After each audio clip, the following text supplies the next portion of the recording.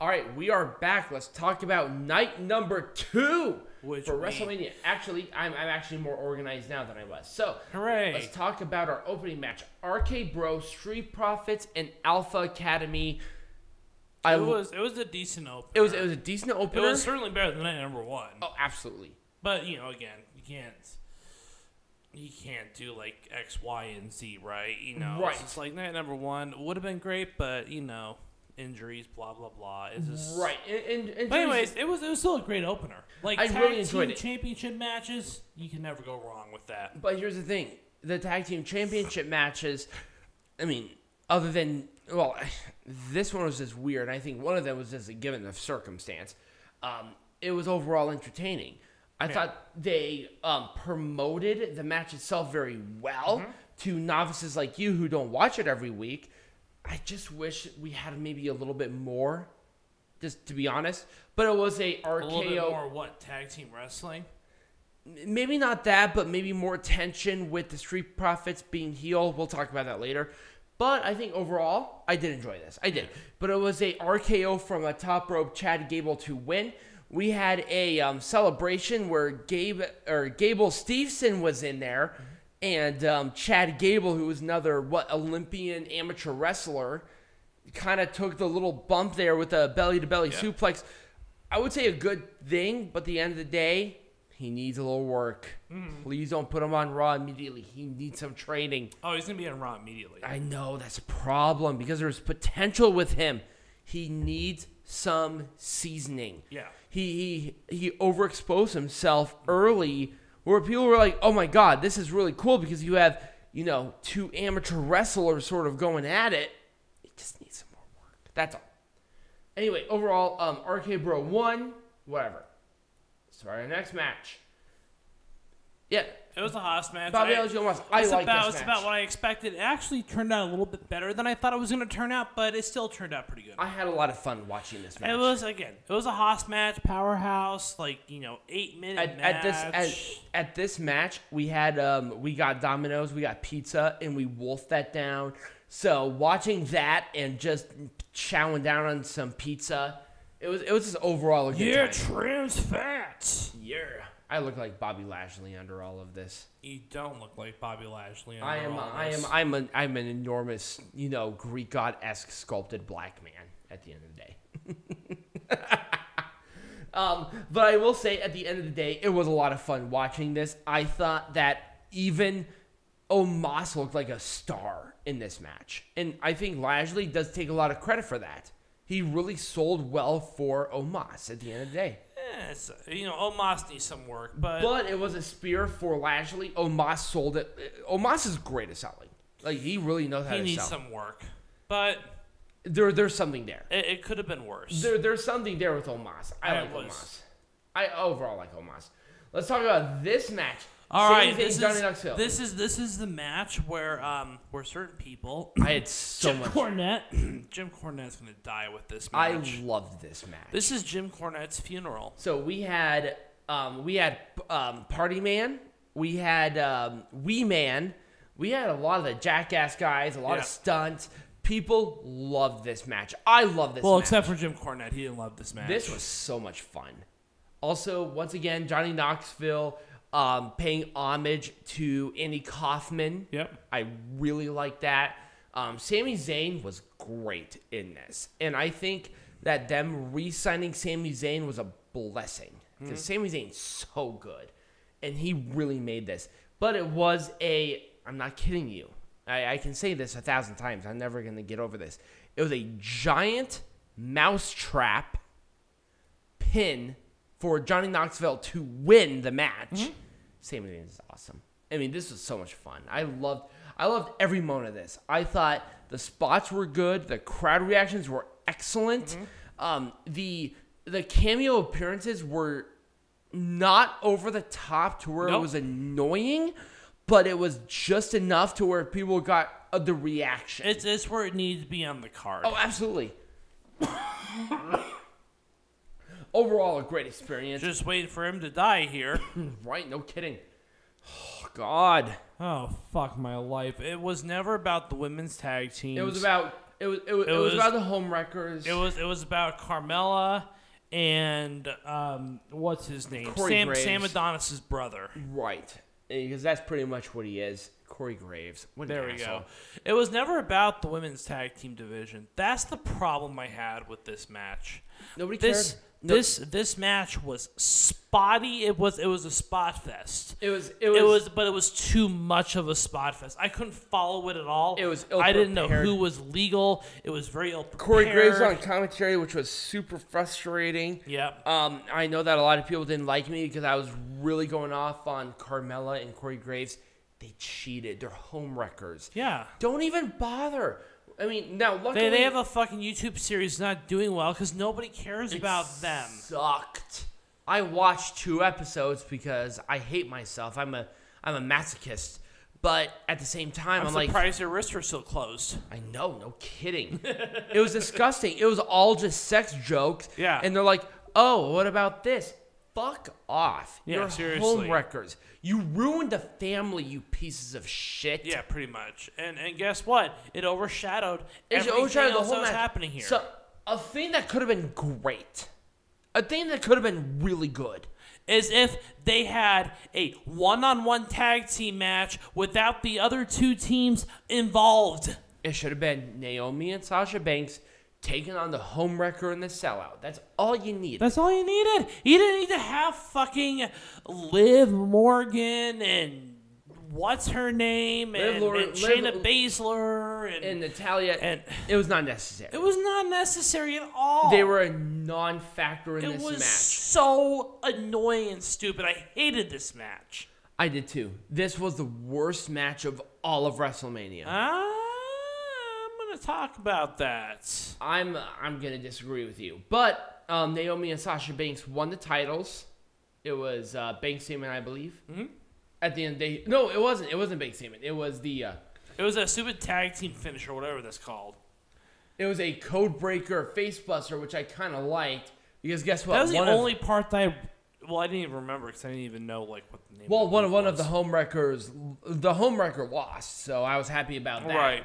Oh my god, that dumbass mask she was wearing, Jesus. Oh yeah, no, you're not fully exposed to the mask. I'm glad. Yeah, you're very lucky.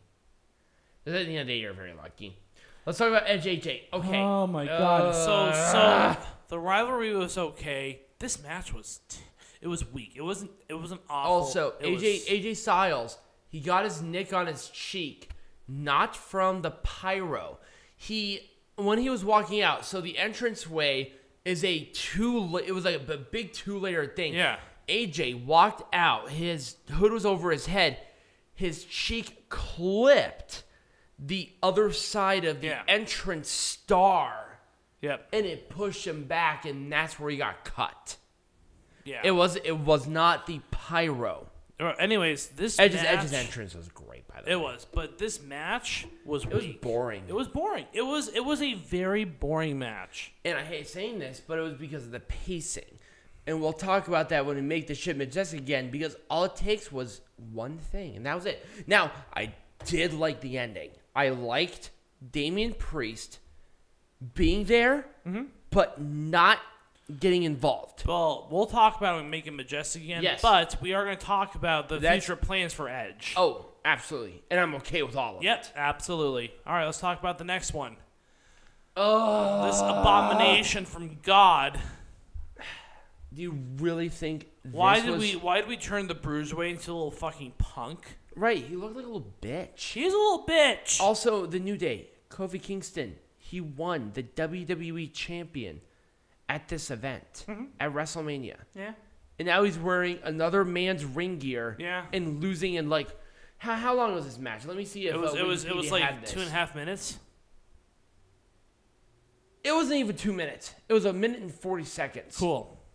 Wow, cool. Great job, WWE. Let's just have 2 of your brightest fucking stars lose to fucking Sheamus and injury. Sheamus and Nia Jax. God, no fucking. I'm surprised nobody was fucking her. I'm almost expecting fucking Wrestling Inc. to tell me that Xavier Woods died of stupidity from this stupid bullshit. I died of stupidity after this match. But Are you kidding? It was some Northern Grit bullshit. I was so distracted by Pete Dunne and him being a scroggly little Pete shit. Butch. Who's Pete Dunne? No, it's Butch. This is cool, guys. It's Butch. You little butt. Fuck this guy. Like, legitimately. Let's take Pete Dunne, one of the best wrestlers in the world, and call him Butch, and have him being Sheamus' little cum fucking dumpster. He's a cum dumpster. Fuck this guy. Yeah. He's a little bitch, isn't he? He's a little Eiffel Tower where he takes Sheamus up the pooper and fucking Ridge Holland in the mouth, and they fill him up with their fucking Irish grit. Fuck these two. Fuck all of them. My God. That was a little dark with that, but I don't care. Anyway, it was Northern Grit, which is what Pete Dunne takes in his fucking. Can we little... talk? Speaking of people that take cum into their mouths, let's talk about the next match. I was talking about his asshole, but whatever.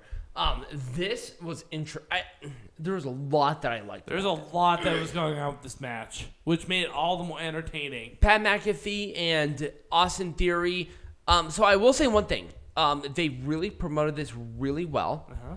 It made Pat McAfee really look like a star overall. But also, I'll have to give Austin Theory a lot of credit. He played to the crowd well. Oh, he did. Mr. McMahon, main appearance. He actually wrestled a fucking match. He did. Let's talk about the fact that it was Mr. McMahon wrestled a match. Now, before we get into that, Austin Theory lost, but he did not look weak in loss. He didn't. No. It was a roll-up from Pat McAfee to lose the match or to win the match, but then Mr. McMahon took off all of his shit and had a match, number one. So, Peanut Gallery and I were obviously brothers, and our grandfather died at 77, where here's Vince McMahon, pretty much almost the same age, give or take a couple of months, and he looked so great. He wrestled a fucking match. Obviously, no disrespect to our grandpa. He had a lot of other things going after him at that point. But Jesus, the guy for his age, he didn't look great. He didn't look like he looked back in 97 and 2002 and 2004. That was 30 years ago. But god damn it. For somebody who's almost 80, he's 76. He looks better than some people that I see in their 40s. Yeah. In their 40s. You look better than half the people in the fucking crowd. Right. The clotheslines were a little snug. Yeah. But at the same time, I think I have to give a little bit of credit to Pat McAfee for that. And also the football into the ribs where Mr. McMahon won. Not the biggest fan of that, but also Stone Cold came out in enormous pop. All right, let's talk about that stunner. The stunner on Vince McMahon was weak. I think the problem was that Stone Cold kind of kicked Mr. McMahon a little hard. That was a snug kick. It was. And I think it took McMahon's breath away, which is what happened. Yeah. And Steve Austin knew, and so Steve Austin did a very weak stunner, which was fine. Right. It didn't look great on camera. I'll admit it didn't look great on camera. Right. Now let's talk about Austin Theory's reaction to the stunner. Oh my god. That was the great. Guy just flipped over like a fish. Right. He did this little kick. He almost launched into the catwalk. He did a great stunner cell overall. He looked I like Pat McAfee. I really like. Also, let's talk about Pat McAfee, where he was laying down because he went into the ring with Stone Cold to do the Stone Cold cheers. He took a stunner, and while Stone Cold was doing that, Pat McAfee, laying on his back, grabbed one of the Stone Cold beers, and he was drinking it. He was drinking it. It's like, oh, that looks like me on fucking Fridays sometimes. Right. But it was really good. I just loved everything about this. From the match itself was good. I really did like it. From Mr. McMahon's little whatever, that was fine, to Stone Cold coming out and doing that. It was just great. People responded well. Mr. McMahon, give or take the stunner, but I'm going to be very nice about it because, when you're in your late 70s, you shouldn't be in the ring. I mean, your son-in-law retired the same day, so right. You're in your late 70s. You're not gonna take a Stone Cold stunner like like fucking Austin Theory. Right, like the father of your grandchildren retired the exact same day you were taking stunners. So right, exactly. It's the weirdest shit. All right, let's talk about it. The main event, double title: Roman Reigns, Brock Lesnar. What a weird match. It went about how I expected it to. I'm not a fan of the finish. It felt a little rushed. It felt very rushed. It was 12 minutes and 15 seconds. I was expecting, at least another 10 minutes. Edge and AJ Styles was double the time. Seriously? Edge and AJ Styles was 24 minutes and 5 seconds. Roman Reigns and Brock Lesnar was 12 minutes and 16 seconds. Well, no wonder. I mean, the time should have been switched. I will say one thing. Well, number one, no, absolutely not. I think that we'll talk about this shit when we make Pro Wrestling Majestic again, because I think one flaw was AJ Styles and Edge's downfall. I mean, I think that we should start talking about it right now. All right, let's talk about it. So, number one, Roman Reigns won with a spear kind of out of nowhere. It was. I didn't like that. Kind of weird. People were like, oh, okay. And also, they said the undisputed Universal Champion. Are they really going to do this? Let's talk about making Pro Wrestling. They're going to retire the Universal Champion. I hope they do. They are. The WWE Champion should be the champion. The WWE Champion has a history. They're going to retire the Universal Champion. They have to be done with this whole rivalry. But I will say one thing: giving them credit, they made this feel like a big deal. Overall, it was okay. Also, I mean, we've seen it before, so I kind of expected a lot of the same things to happen.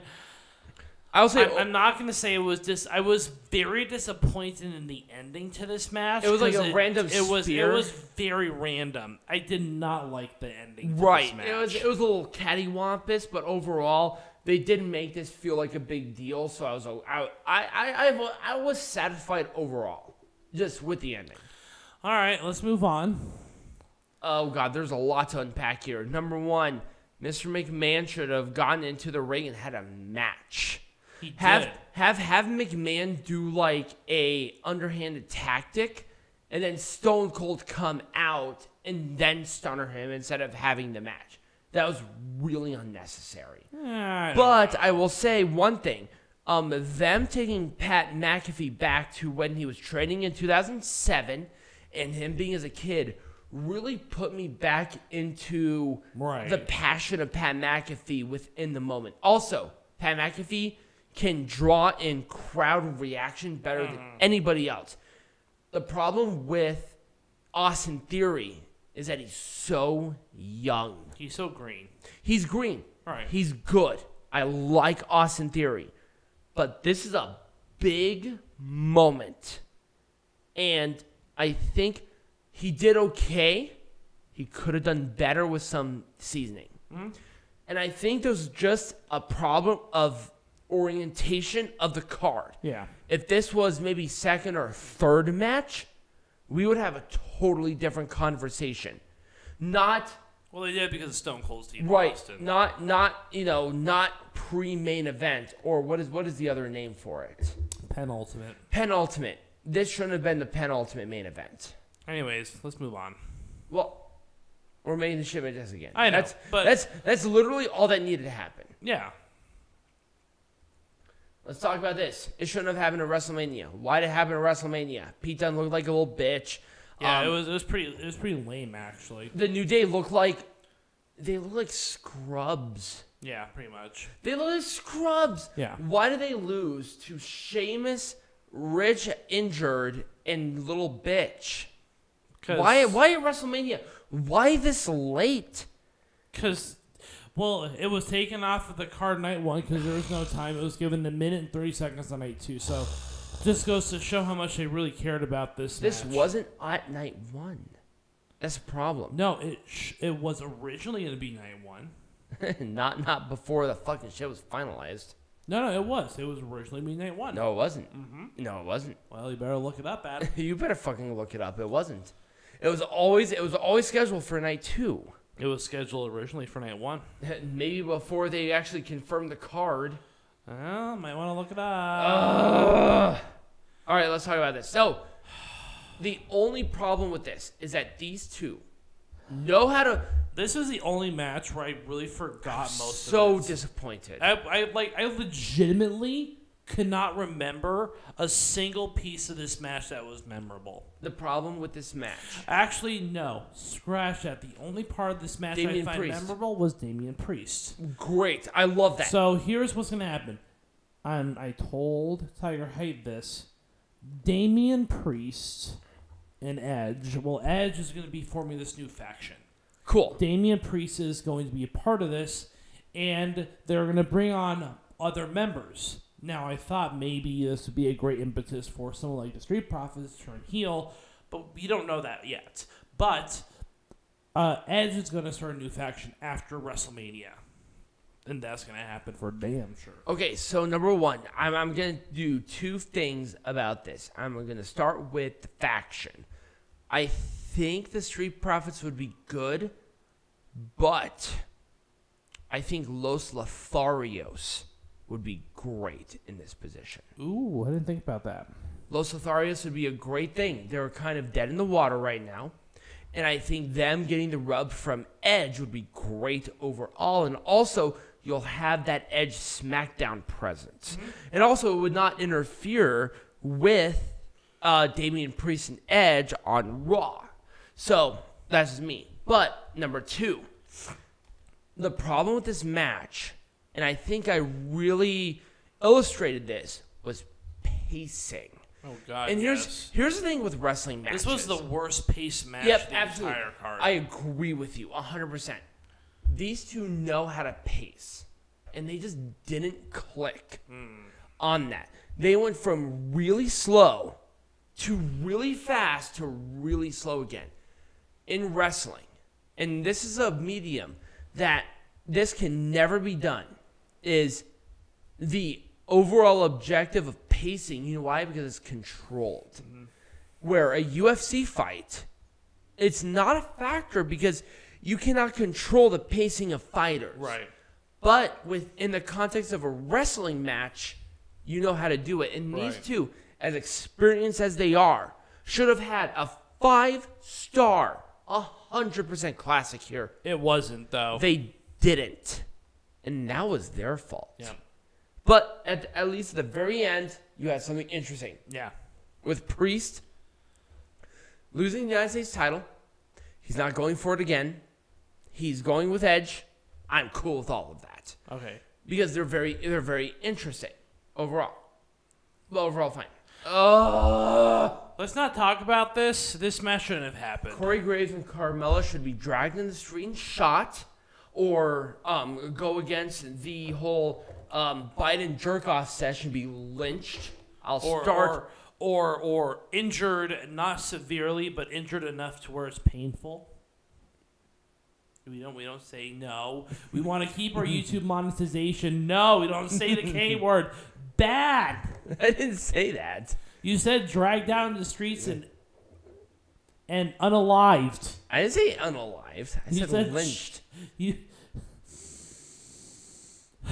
Okay, fine. All right, I'll be PC. I'll be PC here. Okay, I'll be PC. They should be Bidened and still not unalived. There, that makes sense. Good. We want to keep YouTube, our Lord and Savior, Google. We want to keep our monetization. Thank you. Right. Let's go, Brandon. Anyway, so number one, it should have been between the original two. Shayna Baszler and Natalya, Rhea Ripley, and Liv Morgan are a nothing fucking sandwich in context. Yeah, they should not have been involved. Zero context. Yeah. God. I don't know what the hell that is. You want me to start hosting this show? I don't know what the fuck is happening. I'm gonna start hosting this damn show. You know what the problem is? I had like the doors open like the whole day, and I got a frog in my throat from that. Well, you should cough it out. But overall, the problem is that this match shouldn't have happened in the context that it did, because only two things cared. Now, I like that Carmella ate the pin, so I was happy about that. But honestly, what happened was the Carmella Corey Graves thing superseded the actual match itself. Yeah, and that's a problem. That's the problem. It was 100% a problem because they were like shooting the Corey Graves every fucking move, and it was like, ugh. I mean, Carmella, you should know the fucking future of this. Take your fucking thing, and I know Peanut Gallery doesn't like this guy. Take your shit from fucking Tom Likas. Once a cheater, always a cheater. Yeah. Once a bum, always a bum. Got it? Get it? Good. You should have stayed with fucking W. Morrissey. Mick. If you could figure out how this works. What the hell happened? I don't know what happened. Oh, there we go. Okay. I loved everything. Oh, I'm struggling. I loved everything about this. Well, except Jim Cornette. Jim Cornette can take his 80s mouth and suck the fattest part of my cock. This is WrestleMania. You'd like that, wouldn't you? Well, here's the problem, though. His wife is he's probably simping over his wife fucking another one of his students. Bitch. Anyway, so the problem is Jim Cornette is this was entertaining. Here's the thing. Johnny Knoxville, he has a charisma. He had at least some sort of talent. And here's the thing. He took the moves. He was actually very good in his spot with this. And also, he paid respect to the business. Kind of like how Dave doesn't know facts, right? Exactly. Yeah. You have Dave. It's not AEW, so I don't give a shit. Fax Meltzer here. Dave Meltzer is an ass, isn't he? He really is. You know why? Because he's paid for people. It's obvious. Tony Khan's got him in his back pocket. I love Tony Khan, but goddamn, I don't care if he gives me $100 million. I ain't selling out to the Ty Lopez love child with fucking Grant Cardone, okay? I'm not going to do that. Anyways, let's talk about, instead of talking about the Smarks over at Pro Wrestling Observer Newsletter, let's talk about this match. This match was fun. It was fun. And here's the thing. Every WrestleMania has to have a fun match. But here's the thing. This match was fun. It was very physical. Mm-hmm. It didn't insult my intelligence. And that's the thing what I really loved about it kind of did. But no, it didn't. No, it did. There was a gigantic mousetrap, okay? It insulted everyone's intelligence, but I expected it Everybody thought it was. And here's the difference. It didn't insult your intelligence because you knew it was going to happen. Oh, yeah. You're like, what's going to happen with the Jackass crew? Right. You had Pee-wee coming out and doing moves against Sami Zayn, and people lost their minds. That's not an insult of intelligence. That made sense. You know why? Because number one, Sami Zayn... It's a fucking comedy match. Here's the thing. Sami Zayn's awesome. But also, Johnny Knoxville respected the business. Yeah. Don't take it so seriously there, Dave. Don't take it so seriously there, right. Jim. And here's the thing. It's a fucking comedy match. Wrestling is... there are parts of a wrestling card that are supposed to be fun. And they had in the perfect place for it. Right. Here's the thing. Santino Marella. Yeah, Santino Marella made a joke of the business. 100%. But this was a different situation. Number one, it was Sami Zayn's actual phone number. And here's the thing. They are all involved. It made it viral. It made it interesting. And people loved it. What's wrong with that? It got people wanting to watch some wrestling. Right. This is going to be talked about on TMZ forever, just like with David Arquette when he took on Nick Gage. Anyway. Haas match. This was fun. I loved this. It was a Haas match. I thought Omos looked really good. Lashley put him over really strong. Omos is still too... He's too one-dimensional. I'll say one thing. I agree with you on that. He is too green. I agree with you 100%. He's also one-dimensional. There's no personality. There's not a lot of personality for Omos outside of he's a big, strong black boy. Right. And here's the problem. Cool.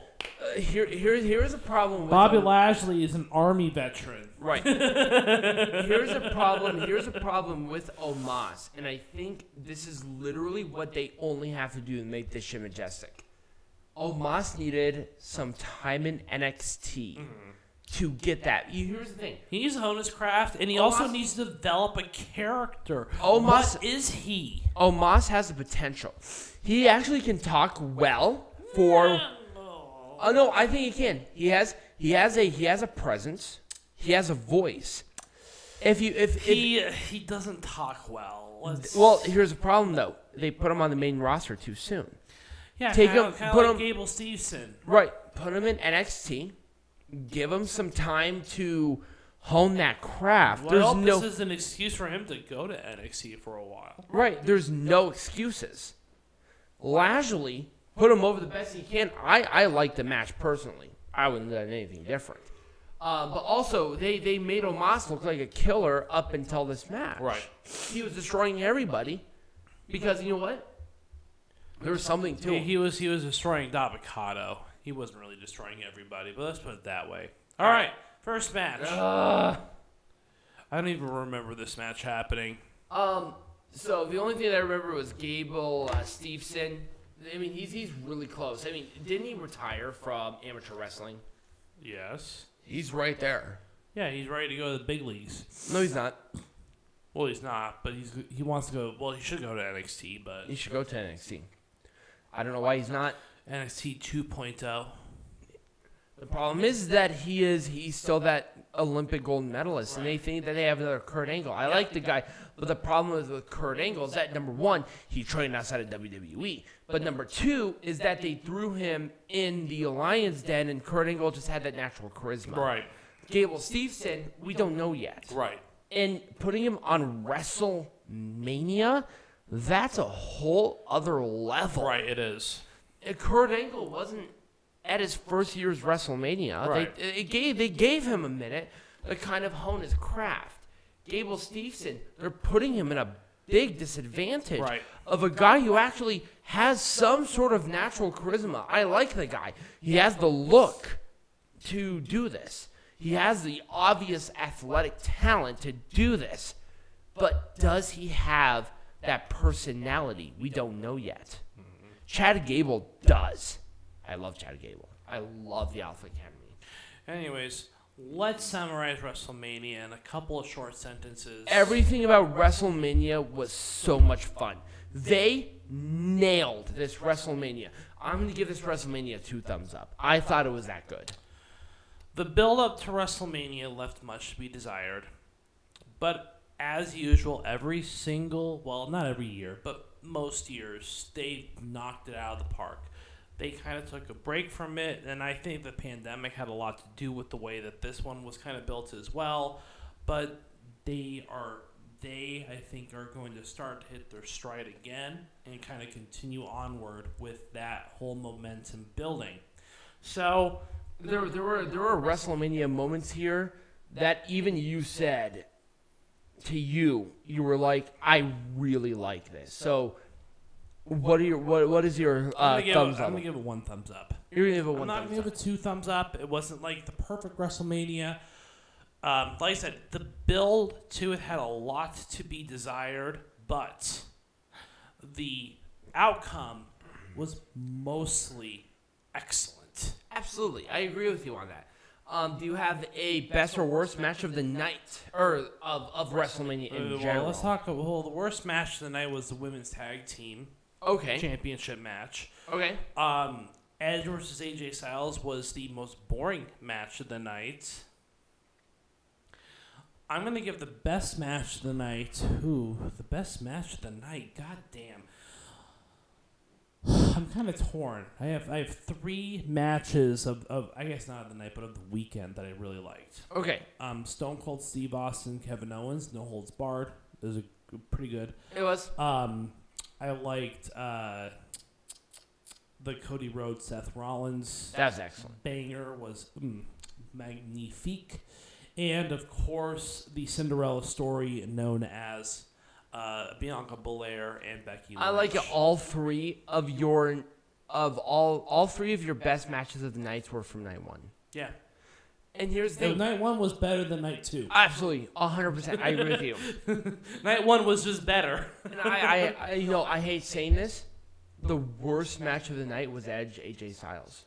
Of the whole weekend, of all of WrestleMania. Like I said, it was the most boring match. But no, I'm actually legitimately going to say it was the worst match. I think because of my expectations, and they know better. They know better. Yeah. And yet they pulled off this boring slog of a match. Right. I don't even remember the match. So Right.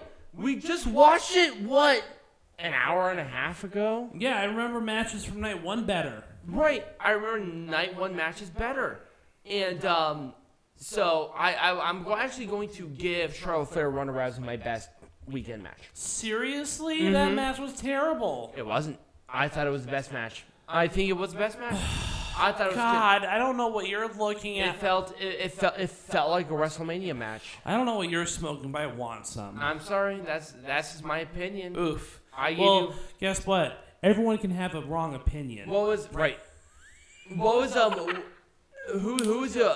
your favorite celebrity match? Ooh. Mine was Logan Paul. Logan Paul. Mine was Logan Paul. Yep. I think because here's the thing, Johnny Knoxville, there was some fun stuff with it. Don't get me wrong. Logan Paul. But the expectations with Logan Paul were a lot higher, and he crushed it. So He felt like a star. He was better than The Miz. So anyways, Shad Gaspard, I'm not crying, you're crying. That was rough. I watched the whole speech, and I swear to God, Made a grown man cry. I wasn't sure if it was pure euphoria and just being.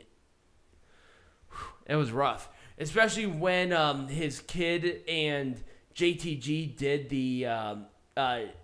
the crime time thing. Yeah. I was like, ugh. He's such a natural. He's going to go into this business. I can just feel it. But overall, WrestleMania, I loved it. I had so much fun. I love WrestleMania every year. This one felt like WrestleMania despite the build.